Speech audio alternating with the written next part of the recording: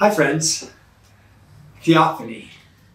So you might be thinking to yourself, I'm sorry, what did you just say? Theophany. What's a theophany? And why should I care? And why is this a part of a video, and what does this mean to me? Well, it means a lot. A theophany is an appearance of God, where God encounters a human person.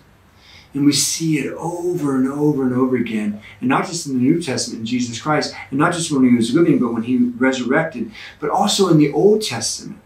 Many, many theophanies.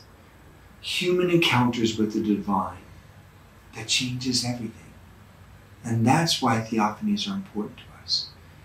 We have to allow ourselves to live a life in which God either directly or indirectly appears to us and changes us in that encounter. And trust me, theophanies did not stop with the Old Testament and New Testament. They continue on and on and on. And trust me, they're available to you. So a couple examples from the Old Testament of theophanies. Think of Abraham when he is barren and old, and so is his wife. And three mysterious figures come to him while he's in camp. And they're telling him that he's going to have a child, that Sarah, a year from now, is going to be pregnant with a child. And in fact, when Sarah finds out about this, she laughs. Abraham is not too convinced by this either. But he does learn to trust in this prophecy and what's going to happen. And in fact, it does happen. Now, many biblical scholars say that these three mysterious figures are the Father, Son, and Holy Spirit. Long before Jesus fully reveals who each person is. That the Father, the Son, and the Holy Spirit comes to the Father of his people. Because that's who Abraham becomes, is the father of Israel and the father from the Old Testament of his Christian people. He comes and he says, you're going to be a father. This is a theophany. This is an appearance of God that forever changes the trajectory of Abraham's life. And from that, many nations after that. Okay. So let's look at his grandson, Jacob.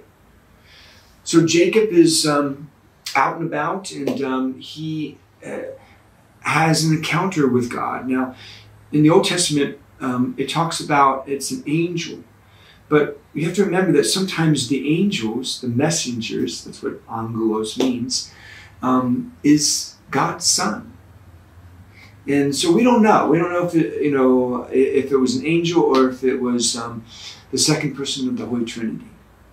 But either directly or through a medium, through an angel, Jacob is having an encounter with God. I mean, like a real life one. He wrestles with the angel. And through the wrestling, a couple of things happen. He says, I'm not going to let go of you until you bless me. And so ultimately he blesses him. And he changes his name from Jacob to Israel. And so he eventually then fathers the 12 tribes of Israel. The 12 sons of Jacob of Israel become the heads, the leaders of the 12 tribes of Israel, the nation of Israel. But not before he's struck in the hip, the sciatic. And he forever walks with a limp because of the encounter that he has with God. Sometimes the encounters we have with God are great blessings, like in this case, the birth of a son. But other times, while they change our name, meaning change our trajectory, our identity and the mission, they come at a cost. We have to let go of something. We walk with a limp. We're not the same person. And sometimes we run. I mean, these theophanies are many in the scriptures, and they have many and diverse effects upon those who have this encounter. Okay, so here we are today, living in very strange times. Many of us are filled with fear and darkness and confusion. There's a great division in our country. Many people are struggling with their faith and their hope and wondering what the future is going to be like. So what do we do as Christians, not just for ourselves, but for them, as we try to navigate these troubled waters of our lives and of these days? Wow. If Scripture teaches us anything, it's precisely during these times that God will come to us in a theophany. And it can, again, be in many in varied ways. It can be a vision. It can be a dream. It can be in time of prayer and when you're in adoration or when you're in your home. It can be through a wise sage, a holy person. It can be through a tragedy or an accident. It can be through trauma or great triumph. It can be through a renewal moment. It can be through with other people in discipleship groups. It can be, it's endless because God is inexhaustible. Let me tell you a story of a theophany. Alexander Solzhenitsyn.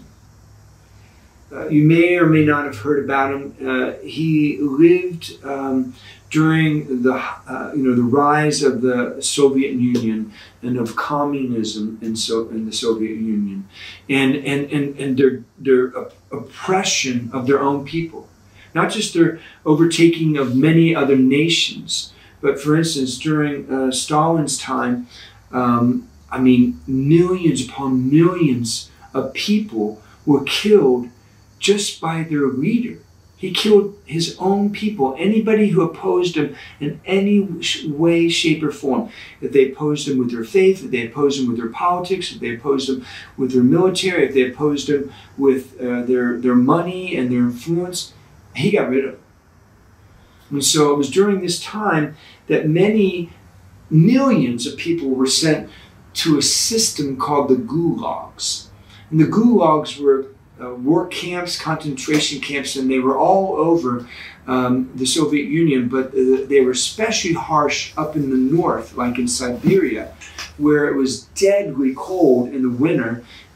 Many were sent to the gulags in Siberia to work the camps. And most of the people who worked the gulag, they never survived, and certainly not for years, and sometimes not even for a year. This was the situation that Alexander found himself as he opposed the oppression of the communists, both as a man, but also as a person of faith. And so there he was up in the gulags in Siberia, being worked to death and being frozen to death. And just really his faith had been sapped and his hope was dissipated. He was ready to die. And so he sits down in the snow and is just ready to give up and go to sleep and be dead. Just as he does this, somebody sits down next to him, somebody he's never seen in the gulag and didn't know and never met. And the man doesn't say anything to him, not a word. But he picks up a twig, a stick or something, and he draws in the snow in front of Alexander. And what he draws in the snow is the shape of a cross. And then he points to the cross. And Alexander looks at the cross, and he remembers that it was in the cross that God drew all of humanity and all the suffering and all the death and all the sin and all the losses of humanity to himself. And he experienced all of it so that there could be a resurrection in our life, so that there could be hope, so that there could be new life, ultimately in the life of heaven, but in many steps along the way for many of us. And all of this just starts coming flooding back to him. And his hope is restored and his faith is renewed. And he turns to this man to thank him, and the man is gone. And he never saw him in his remaining days in the gulag. He only saw him that one time. That's a theophany. And how many times does God send people like that to us, who we know and who we don't know? But maybe because we're not disposed as people of faith to know that this is one of the ways that God communicates to us, we totally miss him pointing something out to us, or something inside of us, or a way forward. This can be any number of people in our lives. It can be a wise sage who's been there and done that before us. It could be somebody who's just a good listener, has a caring heart. It could be a holy person who could pray for us and is moved by the Holy Spirit to say the right word at the right time to the right person, to you. Alexander had the history and enough experiences in the ways of faith and human living to recognize this was a theophany. And that theophany forever changed the trajectory of his life.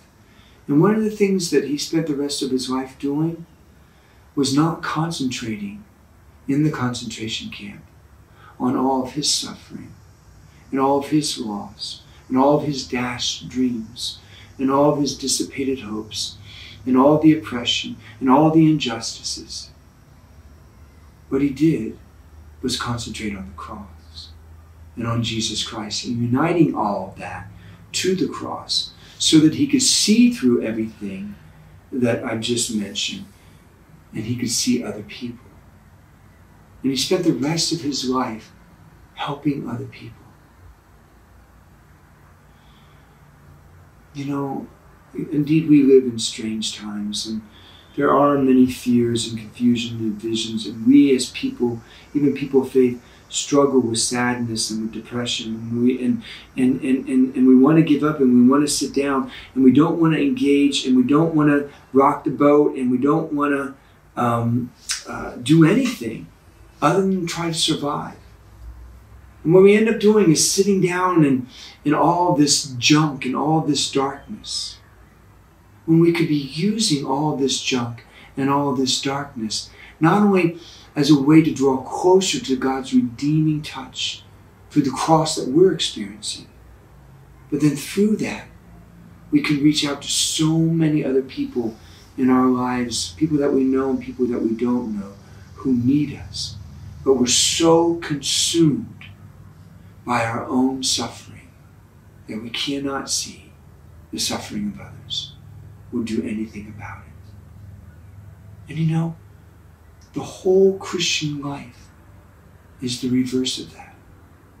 It's Jesus being consumed by suffering, our suffering, and still seeing us in the suffering, and taking all that suffering into himself and redeeming us so that he could spend all of eternity helping us. And we take his name, Christ. We call ourselves Christiani, little Christians, little Christ. And if we are truly Christian, or trying our best to live Christians, then one of the best ways to live as a Christian is to let God be God. And let God come to us in the theophany. And I'm telling you, he will. He will. Not in the ways that you'll expect him to, but he'll come to us directly or indirectly.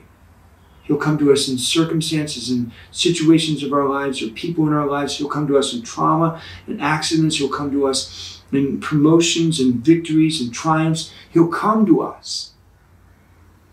And when he comes to us, he wants us to take whatever it is that we're going through, the good times or the bad times, and unite it to him so that we can use the good times and the bad times, not for ourselves, to give up or to forget about everything because everything is going well, but to use all of that then to reach out to other people and draw them closer to Jesus Christ. That's what Christ did. And that's what we as little Christ, Christians, are supposed to do. And that's what a theophany can do. And that's why it's important. And that's what to do with it. Until next time, people, let's be praying for those theophanies.